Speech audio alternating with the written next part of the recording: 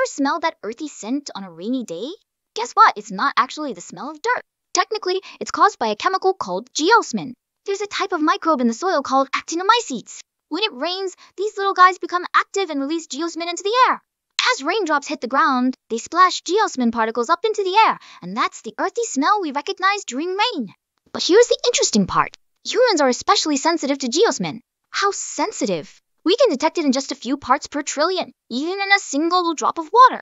Way more sensitive than most animals. Sure, some animals like camels can detect it too, but humans are on another level.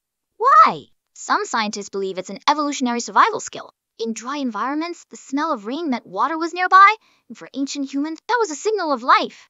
So that strong, earthy scent after a rainstorm? It's actually a chemical released by soil bacteria, and we're hardwired to notice it. Next time it rains and you smell that familiar scent, just smile and say, "Ah, that's geosmin." And drop that fun fact on your friends. You're welcome.